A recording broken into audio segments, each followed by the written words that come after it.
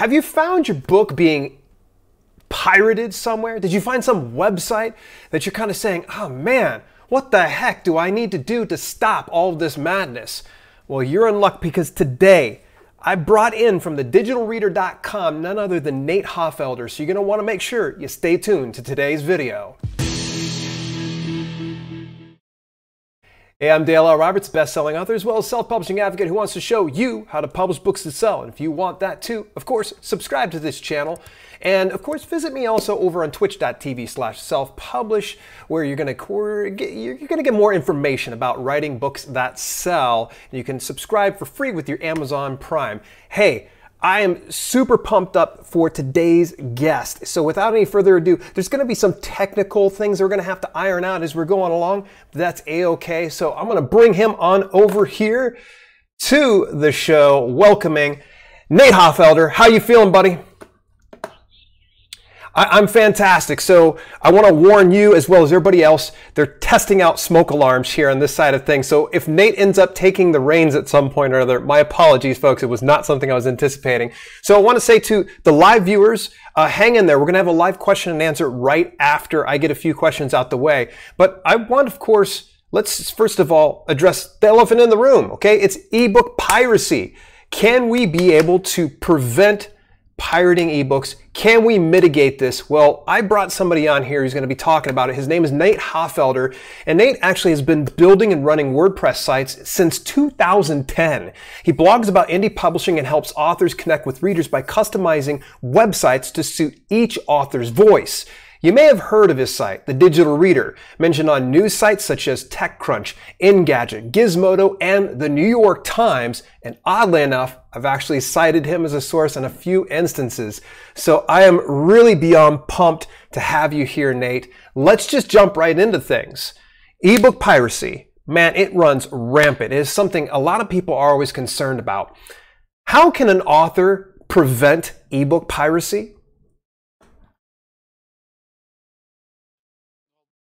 Fight, and you can keep it down to a dull roar, and you can keep it to a nuisance, but you can actually stop it from ever happening, because every time you stop one pirate, another one will pop up and take its place. So the best you can do is, the best you can do really is to add it as a maintenance task, and once a month check and see if your work's being pirated, and then you'll get them taken down. Okay, so what about something that we were kind of discussing prior to this in our communication on email? What are the best steps that we can mitigate ebook piracy at least? Well, one service that I used to recommend was Blasty, because what they would do is they would, constantly run searches on the web to see if your book is being pirated on, pirate sites or in retailers and so on.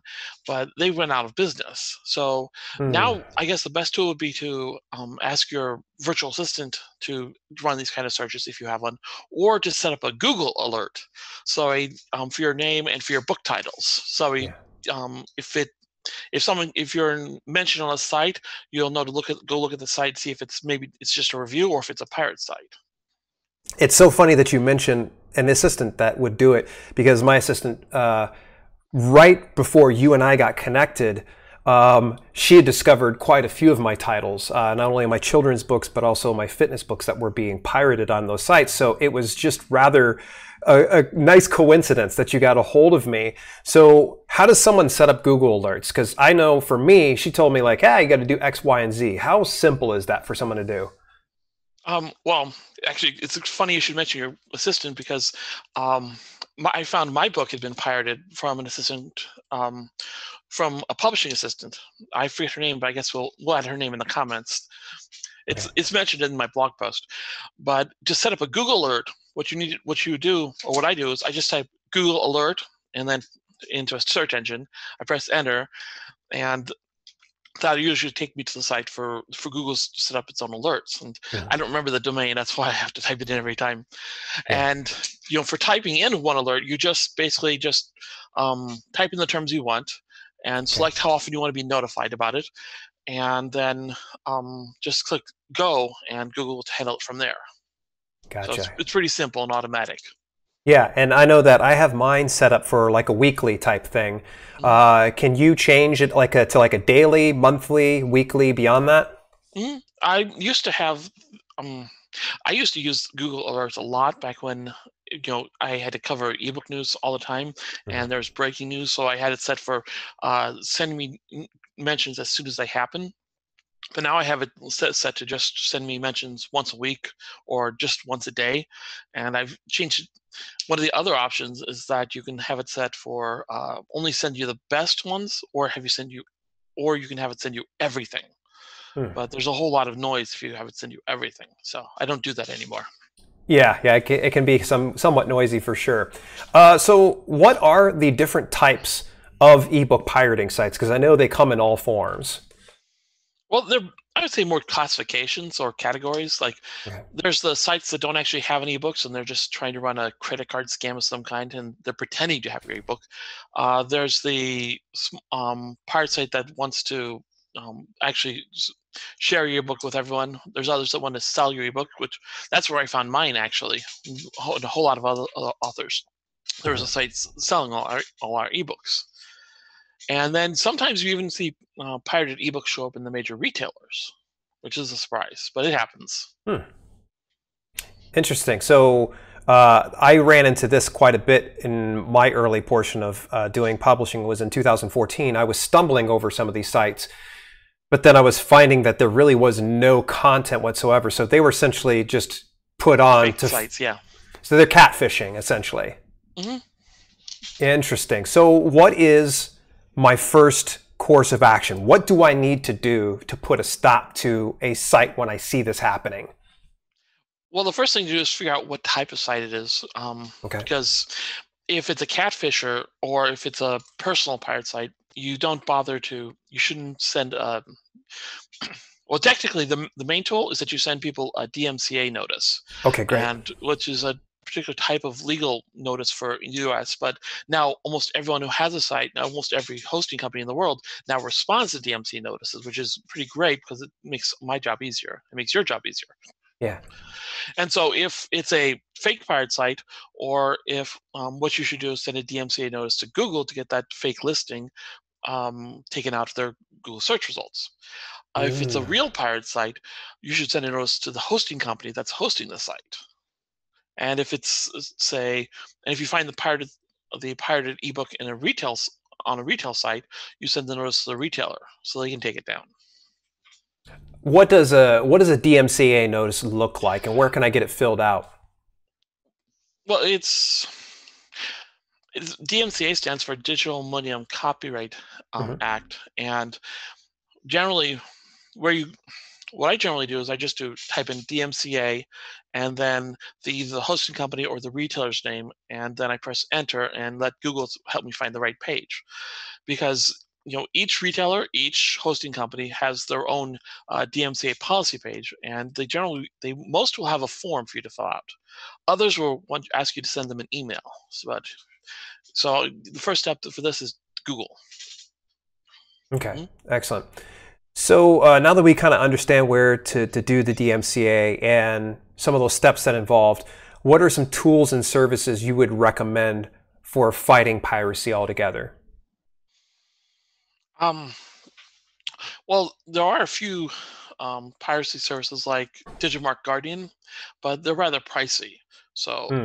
that's why I recommend either asking your PA to take care of it or setting up a Google alert. Okay. And as far as the premium, do you remember off the top of your head how much that would run for those premium services and tools? No, but several of the ones I saw were aimed at corporate clients, so I expect them to be fairly expensive. Ooh, They're okay. they're ones I can't afford really. Yeah, something that's like thousands of dollars per month, I imagine then. Mhm. Well, Gotcha. I'm sure they're good. It's just they're a little expensive. Yes. What are some common questions and concerns that you get when it comes to ebook piracy? Questions?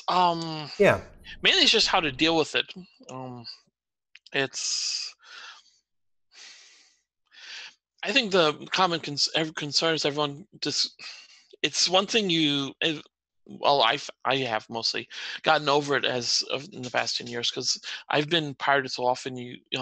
I wouldn't say I'm immune so much as calloused to the act. So it no Yeah. longer upsets me like it used to. But one concern I see is that a lot of authors get emotionally upset over it when they should just be dealing it with it, as a business matter and just taking care of it and done and move on.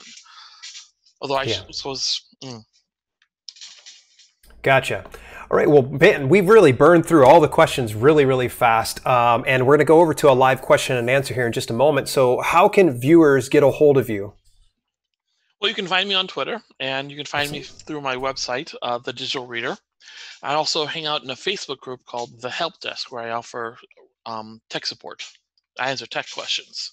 Oh, Um, nice. Nice. With the WordPress background and such like that, then. yes. Fantastic. And of course, you can actually just point down because you have your website just below your face right now. Oh, So okay. right below Nate's face right now is the link to his website. So now we're going to go over into the live question and answer.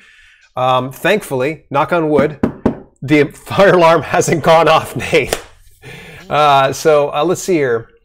I'm just going to scroll through the comments. So if it's getting pirated, then why get a copyright? Ben Bills asks. Well, I if it's being pirated, there's no real reason to have a file copyright notice. Although you can get the thing is, most hosting companies will respond to a DMCA notice whether or not you filed a copyright. The Mhm. reason you want to file a copyright is in case you want to license it to a publisher or to some media Hmm. production company. And it's better to file the copyright yourself because if you're not careful, or if you happen to have met an unscrupulous company, they might try to file it and put themselves down as the owner. In which case, you're going to have a heck of a fight getting it back. Ooh, So good always point. be sure to file it yourself. Excellent. Is that something you do for your books? No, I haven't bothered yet. Well, all my books are just things I give away. So if Mhm. someone if someone filed a copyright on them, I just write a blog post and make fun of them. Publicly shame them then. Yeah, yeah. Excellent. So as the audience is here and such like that, and I'm waiting on any kind of questions that they might have here for you, I'm just going to go ahead and keep on picking your brain. You've actually had the digital reader up for quite a few years now, because I know I've run into your source. Whatever got you into the business? Well, back in early 2007, when everyone was rumors were circulating about the Kindle, Yeah. no one was really writing about the ebook and the Kindle stories I wanted. So I started looking into this myself, Uh-huh. and I started writing, doing, well, basically being the news editor for mobile read forums, an ebook community. Mhm. And so I was doing things like finding the trademark information and finding references to the Kindle on Amazon's UK and European sites. Yeah. And then I I bought a Kindle the very first Monday when they announced it. About 6 in the morning before they even announced it, the website was live, so I bought one. Wow. Wow. So you Yeah. were an early adopter then. hmm Yeah. Now, And question then for you: did you publish? When did you switch over to that? switched over to the digital reader. That was in 2000, January 2010. I Gotcha. wanted to have more, control over what I was saying. I wanted to have, you know, wanted to create my own identity as a blogger. So, Okay. And let me think here. So, what are some of the things? I know with you being a pro when it comes to doing WordPress, what are some of the issues that you commonly see authors making as far as mistakes goes with their websites? it's things like using backgrounds that are just make it hard to read the text, or Yeah. say white text on a gray background, or a very busy background, which tends to make drown out the text. And then there's also issues like using images which don't quite fit the space, so they're cropped funny, or they're so big that they make the page load slowly. Ooh, yeah, yeah. It's brutal. People are going to bounce after a while. Okay, so John Wasser just asked a great question. He said, I found most of the pirates were located in countries that do not recognize our copyright laws. What can I do in those cases? See, this is why I like to only deal with the hosting companies, because the hosting companies will usually respond. This is why I don't talk to pirates Um, those companies will answer a DMCA notice and they'll take the site down, or they'll make the pirate take the ebook down. So Mm. that's not really an issue. Katrina, the lady writes, asks, what drew you to piracy concerns and how to resolve them? What drew me to? Well, I got into having to deal with piracy because my blog posts are being pirated all the time, and it got so frustrating that I developed processes just to deal with it right away, real quick, and then move on. And once I had that down pat, I started sharing my information so other people could take care of it just as quickly. Okay. Okay, so it came like self-necessity at first, and now you're able to pass that information on to everybody else. Yes. Very good. And of course, you've already kind of she already, maybe Katrina's a little bit late, but he already did kind of cover how to resolve them earlier inside the broadcast. So please, if you happen to miss it, folks, we burned through it really fast. It was very simple information and such. So what are some other things that you would like to share while you're here live in the audience and such?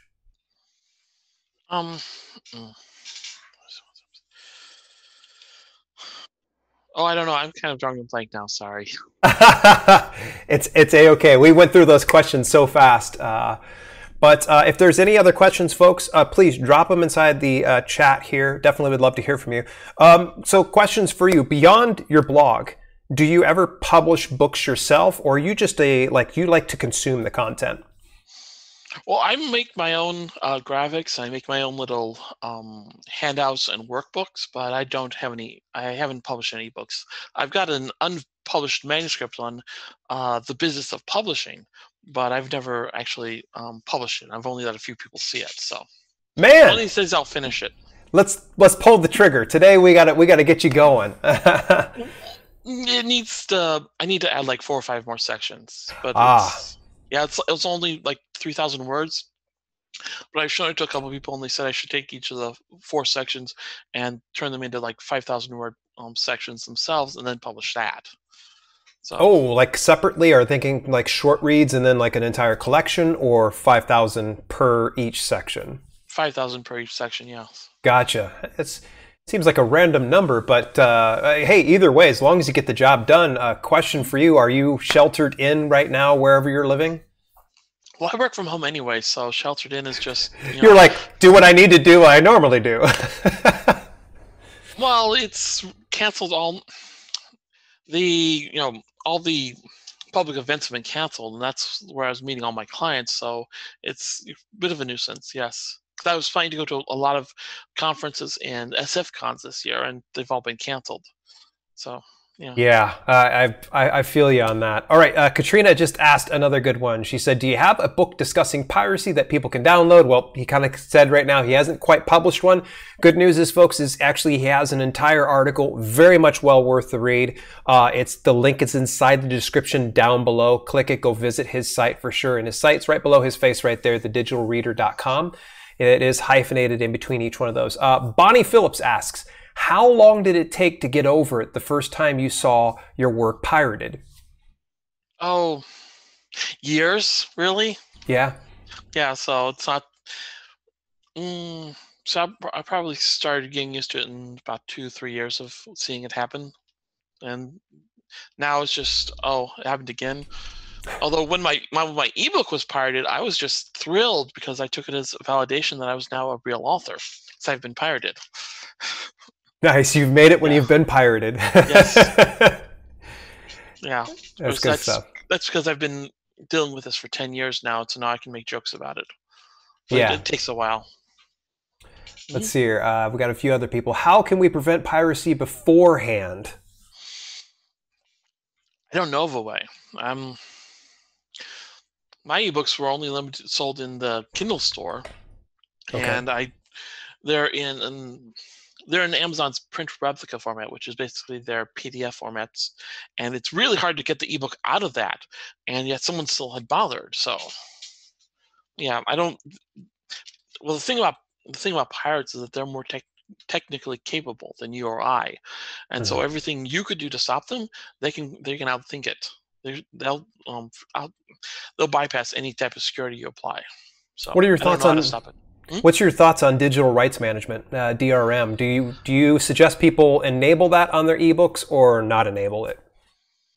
It won't make a difference on piracy, and Okay. I, for one, always take it off the ebooks I buy. So um, it's really not easy. It's really easy to take it off, is what I mean to say. Yeah, yeah. So it for a pirate, it's probably like another day, and like a walk in the park for them. They're like, oh, digital rights management. I've got this one. Well, it's probably as simple as just they download the ebook, and then their system automatically finds the ebook, takes the DRM off, and they're done. It's probably about that simple. Yes. Excellent. All right. Well, cool. As we start to kind of, we've burned through every question and such like that. We've have a few more people that are hanging out here. I appreciate everybody tuning in live. Any last minute things that you would like to share with the audience? No, thanks. You're an easy guest, man. You're an easy guest. I definitely appreciate it. Well, hey, folks, we are going to start to wrap things up. Of course, again, you want to check out Nate's full article. To click inside the link inside the description down below and go visit that site. I've got a question here. Looks, this is perfect. We got to keep these questions going here, folks, if you want to stay on. Certain services let you embed the user's information into the file when they acquire it through their system. The purpose being any leaks will be discovered and they share it if they will be sharing their own user info. The question, have either of you had any experience with this? And if so, can you talk about its effectiveness in curbing piracy? I'm not familiar with that at all. Nate? Well, I know a company that does this. It's called Bookstream, and what they are essentially doing in embedding a user info is adding digital watermarks. And I can't really say it's an effective way to limit piracy, but one way you could use it is to embed the user info in an ebook before you lend it to a beta reader or a reviewer. Okay. And if you find that ebook later pirated, then you know this one reviewer or this one beta reader had done it, and so you know not to deal with them again. Oh, well said. Well said. Yeah. Now that makes sense to me. At first, I was reading it, it wasn't clicking for me. Yeah. It's not really an effective tool for identifying who you can sue, because most likely the person who shared it is going to be somewhere you can't sue them, or they'll be out of state, or they'll be out of country. And even if you could sue them, it's probably costs too much to sue them for it to be worth your time. So really the best you could use them for is to figure out who to avoid doing business with. Yeah, yeah, and as you're probably very aware, indie authors aren't the most wealthy people on the face of the planet. So going and getting litigation sometimes is going to be very, very costly. Alrighty. Okay, folks, so what we're going to do is we're going to start to wrap things up again. Nate, thank you very much. How can people find you again? Well, they can find me on Twitter, and they can find me through my site, which you say is below my name. Excellent. So. Very good, Nate. Hey, thanks very much. Stick around for just a minute longer. And folks, I'm going to go ahead and send you over into this very next video where we're going to be talking about some of the common self-publishing mistakes that you could definitely avoid. Quite a few of them I made myself, and I want to make sure that you don't make them. So in the meantime, hey, give Nate some love. Make sure you visit him over on Twitter and go check out his article. In the meantime, between times, it's been Self-Publishing with Dale, and I will talk to you later.